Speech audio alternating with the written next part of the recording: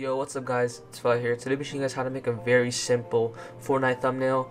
It's very simple and honestly I see a lot of people use it, but a lot of you guys don't know how to make one, so here's a tutorial. So first of all, you want to open up a new document that's 1280 by 720 with 72 resolution. Now, I have the Decisive pack by J.Kizzo. You guys can just download this pack. I will link it in the description down below if you guys want to download it. You know, I really recommend downloading it though, because it has a lot of good stuff you guys might use. So first, I'm gonna go into the Fortnite backgrounds. I'm gonna choose a random background, so maybe something like this. I'm gonna drag it into my new 1280 by 720 document. Alright, now it looks like that right now. Position it a bit, and now you also want to go back in here, and then you want to go into the Fortnite renders right here. Alright, so I'm gonna choose this render right here. Just position a bit like that maybe. You want to select the picture or the background, you go to filter, blur, Gaussian blur, and I make it like 1.9 as you see. I also do filter, blur, radial blur 1 as you see like that. Now I'm going to click on the character, go into the layer styles, go to outer glow, and then I'm gonna add a little outer glow, so maybe something like that. Also gonna add an inner glow also, so just adjust it. Honestly, it doesn't really matter. You just basically gotta adjust it. Alright, so it looks like that now. Now I'm gonna go to the background, click on this right here, and then click on exposure. So I'm gonna add some exposure to the background because it's a little dull right now. Something like that. Alright, now you want to just get any color corrections. So I have this pack full of color corrections, as you see. You can use whatever color corrections you want to. I'm gonna use this one right here, as you see. So it looks pretty good, as you see. Yep, looks nice. Alright, now what you want to do is just make a new layer, create clipping mask. And then I'm just gonna give some light to the character right here, soft light. Also to this side too, some soft light. Down here, soft light. As you see, now it looks like that. Now you have it like that. So what you want to do now is make a new text layer. So I'm gonna use the Burbank font for this. So yeah, you want to type in anything. So I'm gonna type in tutorial. Then make this bigger like that. And then just rotate it a bit. You know, make sure the text pops too, you guys. Alright, we don't like a little text. So I'm gonna take this color right here, like the color from her little whatever you call those. Alright, so like that maybe. Drag it behind the character. Make a new layer. Rasterize type. Make the fill 0. Double click on the tutorial copy or the new text copy. Make sure you make. Now you want to add a stroke. Alright. Make sure it's inside. And I'm gonna make it like 3 probably. Make it 3, and then you want to make sure it's the same color as the text. Alright, so after you make it the same color as the text, I'm gonna drag it into the clipping mask right here, like that. Alright, so it should look like that right now. So now you want to duplicate the tutorial text, drag it down, and then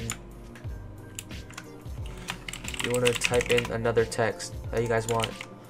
So I have this text right here. I'm gonna have it say thumbnail. So I'm gonna position it like this first, just so you guys can see it. Alright, so now I have it like that, and I'm gonna use another color. So I'm gonna use probably this light little green right here, probably. Now drag it behind the character, Control J, rasterize type, fill 0, add a stroke, change the color to the color of the regular text, and then drag it into the character. Alright, so now what I'm gonna do is I'm gonna add a drop shadow to the text. So I'm gonna make it like that.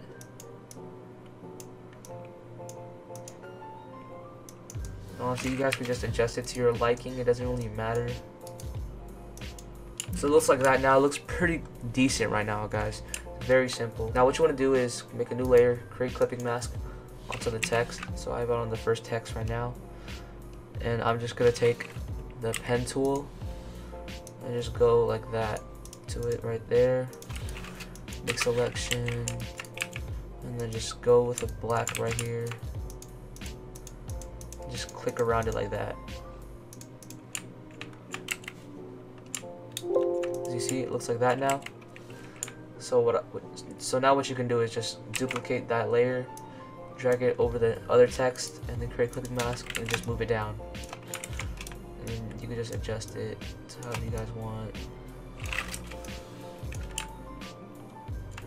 Like that. Alright, now I'm gonna go back into the text layer styles, click inner shadow, make sure it's white, make sure it's overlay, and then also opacity 100, like that, and distance at 3, and all these are at 0.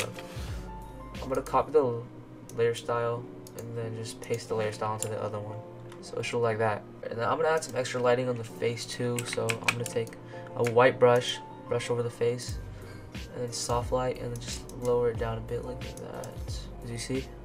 And I'm also gonna go back to the strokes that are clipped onto the character and add a drop shadow.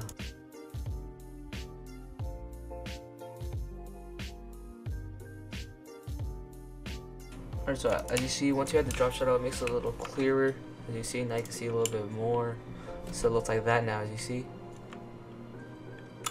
Alright, so now you want to select everything.